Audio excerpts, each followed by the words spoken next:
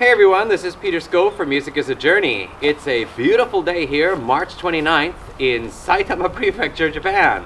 Look at this lovely weather.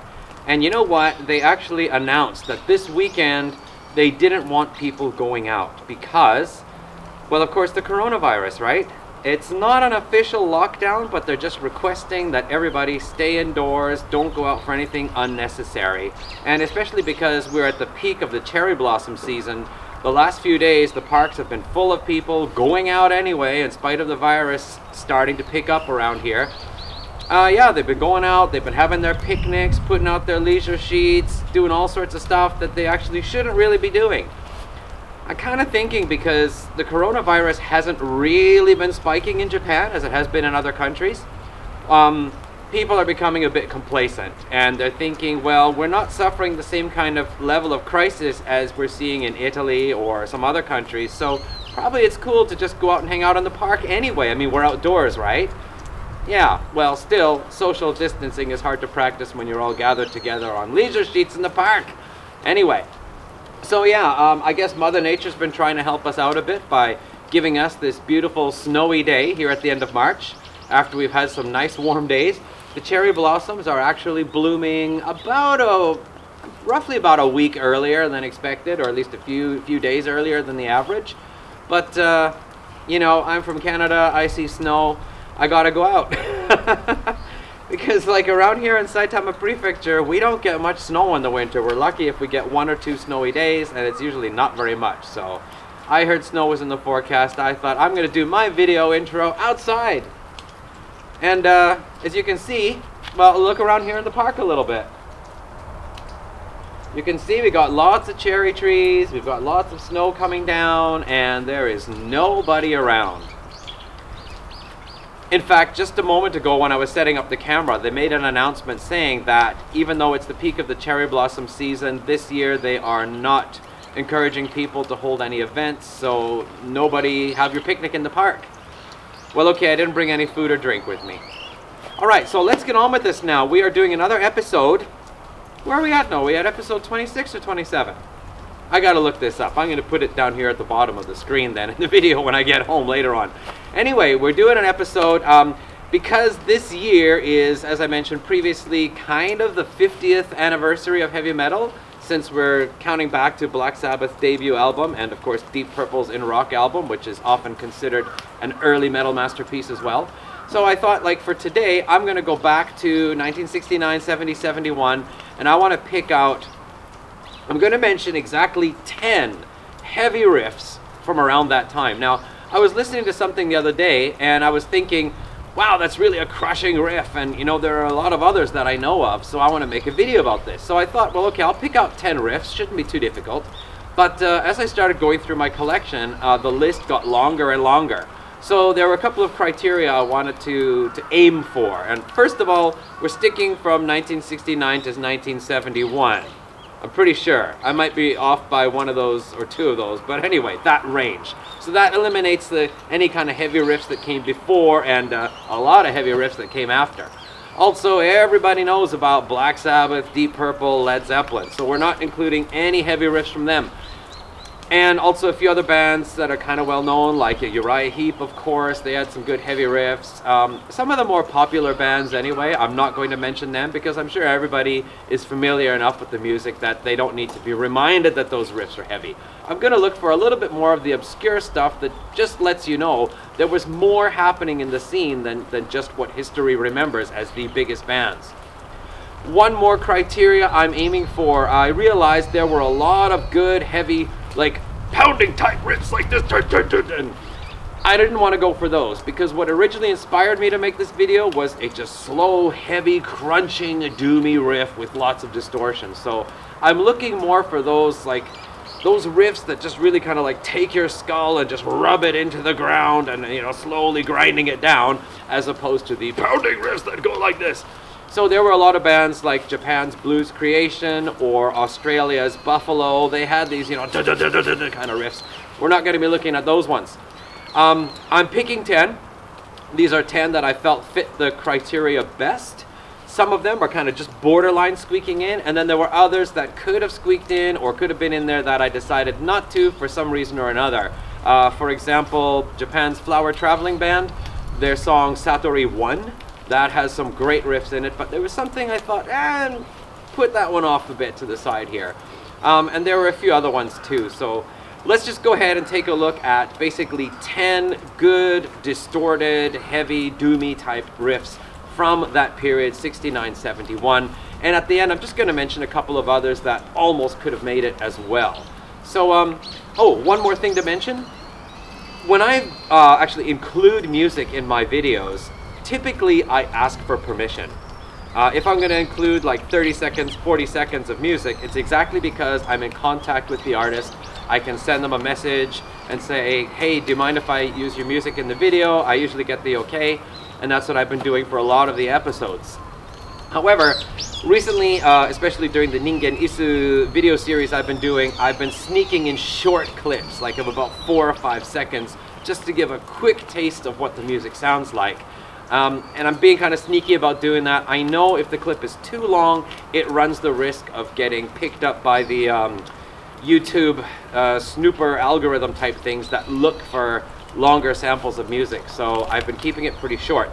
This time round here, in order to get the full flavor of the riff in there, I might have to push it to about 8 seconds or so, which means I'm running the risk of getting picked up and possibly getting blocked. And a couple of years back, I actually made a short video of about 6-8 minutes long, where I was including maybe about like 15-second clips from early heavy songs from around the same period. And after about 6 months, or even 2 months, the video got blocked in some countries, exactly because of one of the bands I featured, that riff there. Anyway, that part of the song that I featured was just picked up and blocked. So I am running a risk. If this video gets blocked, I'm going to re-release it again with those blocked parts cut out and just put a little disclaimer and saying, sorry, we got blocked or something. But anyway, that's enough yattering here, and I'm going to get back home now, sit down at my little table with all my CDs, and I'm going to talk to you about those heavy riffs from there. 10 heavy riffs, 1969 to 1971. Here we go. Oh, jeez. Forgot my jacket.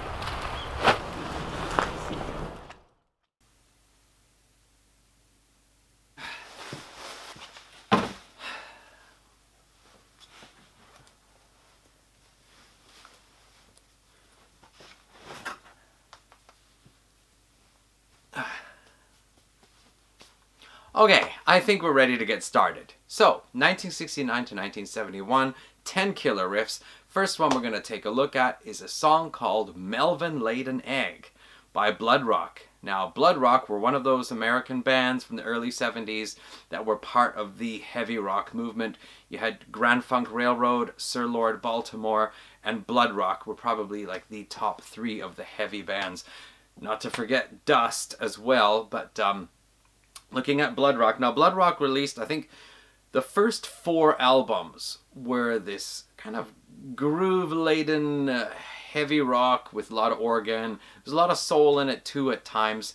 I have listened to samples of their 2nd, 3rd, and 4th album. The 2nd album features a song called DOA, which is often cited as one of the eeriest or most creepiest, haunting, whatever songs of the early 70s. Personally, I prefer the debut album. I have that. I think it's great. A lot of heavy riffs on there, a lot of cool tracks. Melvin Laid an Egg, that riff is the really standout one. So let's now give a listen to the riff from Bloodrock's debut album from 1970, Melvin Laid an Egg.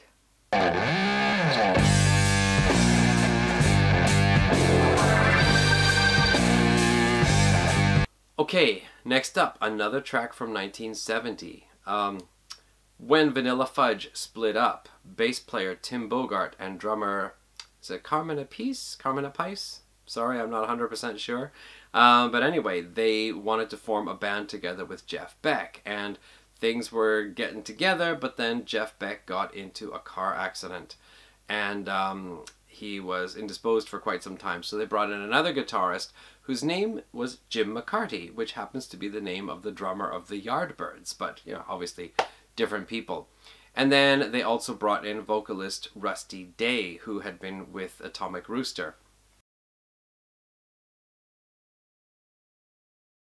So they got these guys together and they recorded, I think they recorded 3 albums with that lineup. However, during the sessions for the first album, they recorded a song called Rumblin Man. Alright, now this was actually not released until it came out on a compilation in 1996. But in 1970 they did this Rumblin Man song, and it is based on the Link Wray and the Raymen instrumental track Rumble. And as you know, the riff for that track there, if you've heard it, it's like down, down, down. And it follows a kind of like 12-bar blues thing. And it's kind of slow, but it's a bit gritty and distorted. And a lot of people back in the 1950s were really blown away by the mood that set. So these guys went ahead and just totally hammer it. This song is listed as like proto-sludge metal even. So you've just got to hear this. We're going to play a bit of that there. I mean, the band is just pounding it. You got to think Cactus are actually a kind of blues rock, southern rock, hard rock band. And then they go ahead and they do this.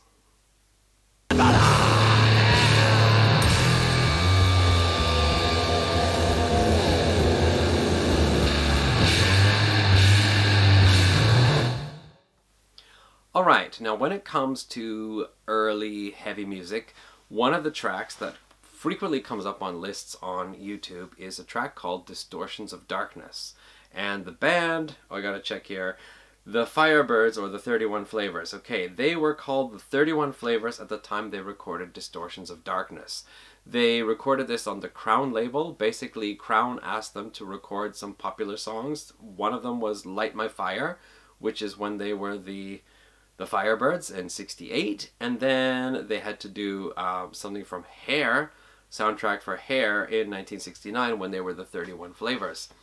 So they did these studio recordings and they were allowed to fill up the rest of the album space with whatever they liked, which basically sounds like a lot of studio jamming. There are some songs they put together, they have some lyrics and so on, but it doesn't sound like a band who are really well developed in their sound yet.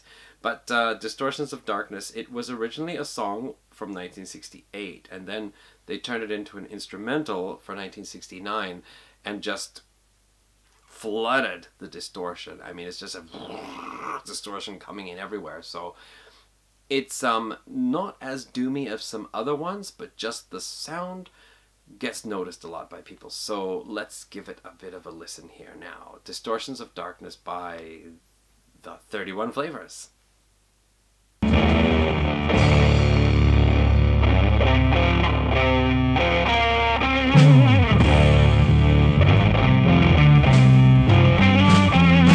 Okay, next up I want to mention Stone Garden, a band out of Idaho, who actually were going from somewhere around 64, 65.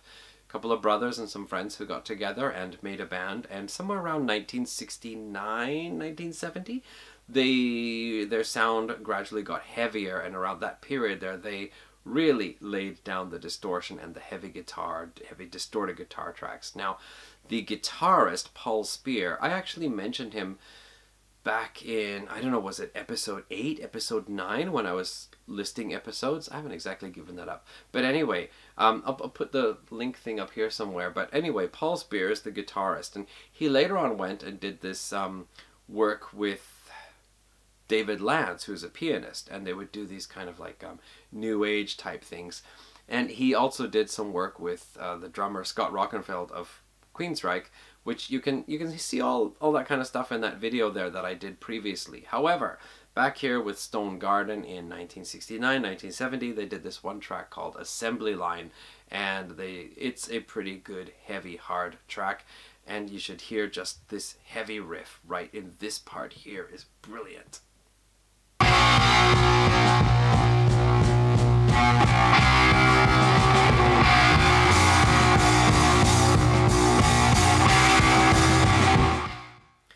Okay, I am also going to mention that Paul Spear is releasing a new album. What's it called now? Sonoran? Oh, I'll put the album cover here anyway, but if you go to his website, paulspear.com, you can not only listen to and order the album, but you can also hear most of his discography on there. I think he owns the rights to most of the albums that he's done, so you can listen to his stuff for free there and download and so on. So do check it out. That's Paul Spear, and this was Stone Garden Assembly Line from about 1969, 1970. I'm not 100% sure of the recording date, but it's around that time. Okay, I want to move on to The Misunderstood. I talked about them a couple of videos back when I was talking about 50 songs that led up to heavy metal, and The Misunderstood, I mentioned them twice I think. They were an American band who was very heavily influenced by the Yardbirds. They were a band out of California, and they met up with John Peel, who suggested they go to London, so they did in 1966. And their guitarist, one of their guitarists, decided to leave, and so they met up with Tony Hill, an English lead guitarist, as he emphasized, and they recorded a few tracks. But just before making it to the big time, their singer Rick Brown was called away to fight in Vietnam. That's a story in itself, because he ran away from that, went off to India. But anyway, the band basically had to go back home. Nothing happened.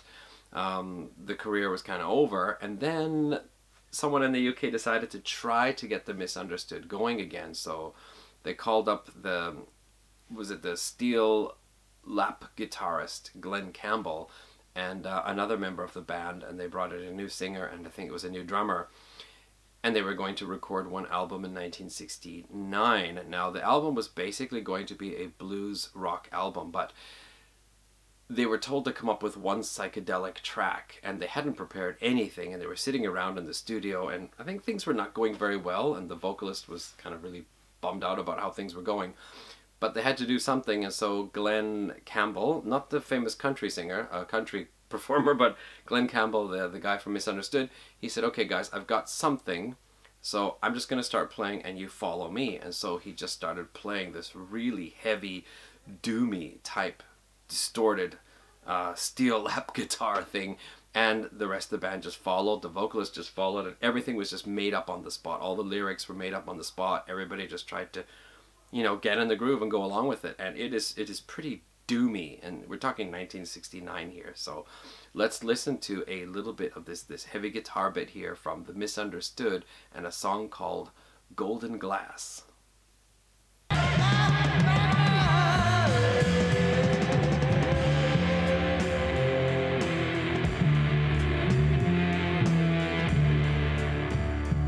Okay, one band coming out of the UK was called Jerusalem, and their album, I think it was around 1971 or so, they were recording an album, and for their producer, they got Ian Gillan of Deep Purple to produce the album for them. Now, there were a lot of bands around that time who were recording rock albums with some heavy tracks, as well as some acoustic tracks. I think Humble Pie is a good example of a band that was very much like heavy blues-based rock with some acoustic folk stuff and so on. But Jerusalem were exactly a heavy rock band, even you could call it proto-metal or first wave of heavy metal band. That's what their whole album was. And you could expect heavy distorted guitar and lead solos and, you know, lyrics about skeletons and whatever.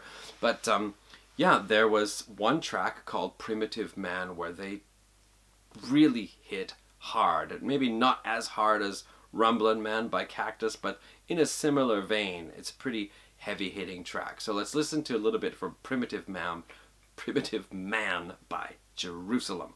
Just catch this riff here.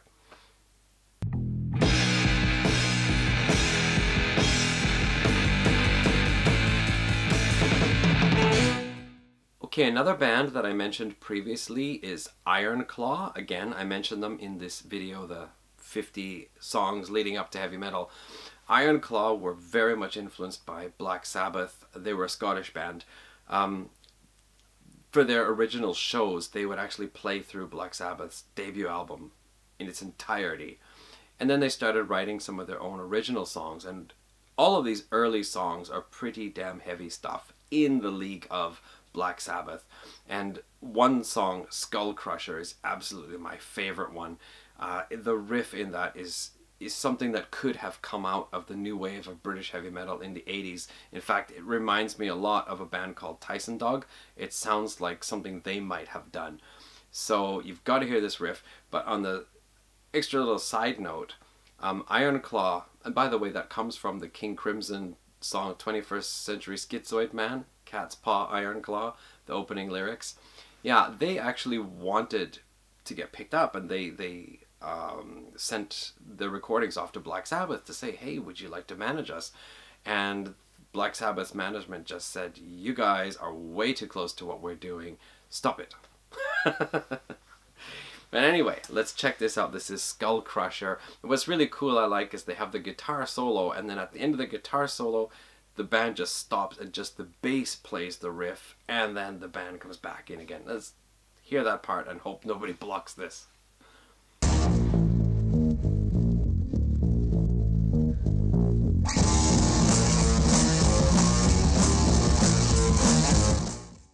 Okay, another really cool band is May Blitz. I think they recorded 2 albums in the early 70s.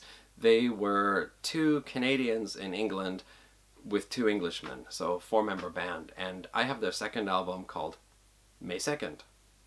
Good title for May Blitz's second album. And one of the tracks is Snakes and Ladders. Now the first half of the song is just kind of like, you know, groovy, cool type song. It has this like kind of groove to it, but then the second half it just drops down and this fuzzy, like really heavy distorted guitar riff comes in, and there's a few more lyrics, and then after that the band is just doing this kind of like a almost eerie, ominous chanting going along, and more distorted guitar effects come in. It is really cool. Excellent example of really doomy metal riff from the early 70s. So let's give that a listen. This is just the heavy riff from Snakes and Ladders by May Blitz.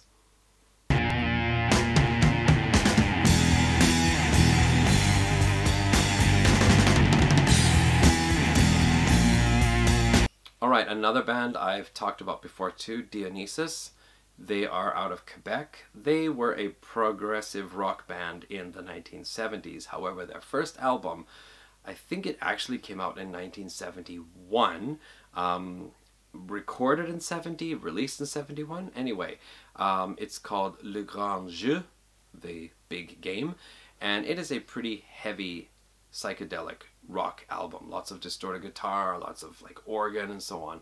However, the very last track, Agneau de Dieu, Lamb of God, sorry, my French pronunciation is not very good. It is a really cool, heavy track with guitar and organ and this kind of like Sabbath-esque solos. And that goes on for the first 4 minutes. And then the last 2 minutes, just this really cool, like heavy, distorted riff comes in. Freaking awesome. So I'm going to play a little bit of that one there now so you can hear what that sounds like.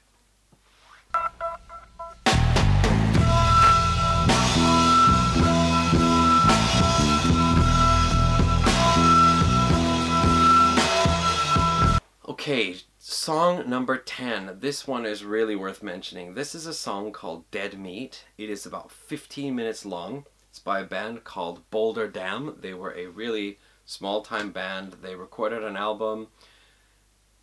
I think they printed like 500 copies or something like that. And most of the album is your kind of standard early 70s rock, guitar rock type band. But this song, Dead Meat, it is a 15-minute epic that is in, I think it's like in 4 parts. And it starts off pretty good. It's got this really nice kind of, you know, early doom metal sound to it, and goes into a kind of more lighter part. But it's the part, I think it's around like after 10 minutes, they get into this really awesome riff. It's just fantastic. It's one of my favorite heavy riffs from the early 70s. And apparently what they did for their live performance for this song, the singer would be sacrificed on stage, and they would pull out his heart, which of course was actually an animal heart that they got from a butcher. And they would like pull that out, and the singer would die, and later on he would re-emerge, come back to life, coming out of a coffin or something like that. I mean, it was apparently quite a performance that they did. But anyway, let's listen to that riff that comes in. I think it's at around 10.5 mark, or 8.5 minute mark. I forget. It goes on for quite a bit. But anyway, check it out. This is really cool. This is Boulder Dam.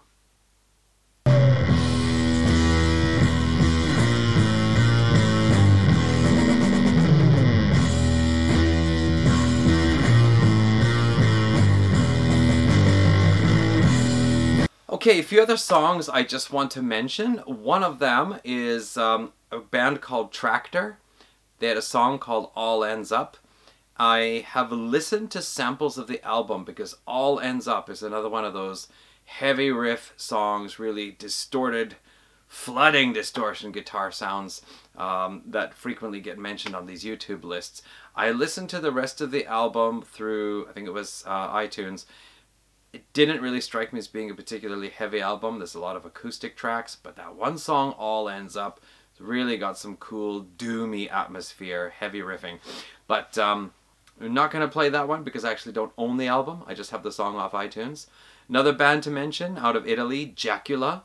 They released an album in '69, their debut. It has, I think, 3 tracks on there that feature this heavy distorted guitar, and one of them, Triumphato Sad, is probably the standout riff for really heavy, doomy riffs. It's from 1969. I don't have the album yet. I'm still thinking if I should get it because it's largely a kind of like spooky organ type album. So I don't know if it's worth it to get it for those 3 tracks with the heavy guitar, but I might. Okay, another one is this one over here. High Tide, the opening track from their debut album Sea Shanties of 1969. It's called Feudalist's Lament, and that is the riff that I featured, that I included in a video I talked about at the beginning of this video, where it got my video blocked. It was for that one, and later on I found that song on YouTube, so I'm gonna put the link up here somewhere so you can check it out. But it's a really cool riff. And one thing to mention about High Tide is we talked about The Misunderstood before, and how they came to London, and then Tony Hill, English lead guitarist Tony Hill, joined the band. Tony Hill is the man behind High Tide and guitar and vocals, and instead of having a second guitarist or a keyboard player, they have an electric violin player, which is interesting anyway. And this is often pointed out as possibly being one of the early progressive metal type albums because it has the heavy rock of the early 70s, and at the same time it has the more progressive element as well. That's something actually to discuss in a different topic. But anyway, that opening track, Feudalist Lament, killer riff, and really cool lyrics as well, very doomy. So, okay, there are of course plenty of other bands to mention. Sir Lord Baltimore's Thy Kingdom Come is pretty cool. From a Dry Camel by Dust. Something from Lucifer's Friend. I don't know, I could give you probably 20 songs, but the 10 that I mentioned, I thought those were really cool riffs worth bringing to the attention of everybody. Okay, we're going to wrap this up now. That is episode 27 of Music is a Journey. Really doomy, heavy, killer riffs. I don't know, what did I call this episode? Anyway, from the early 70s. I hope you enjoyed watching. Everybody stay safe, stay healthy, and I'll be back again with another video when I've got time. Alright, thank you for watching. Take care, and catch you next time.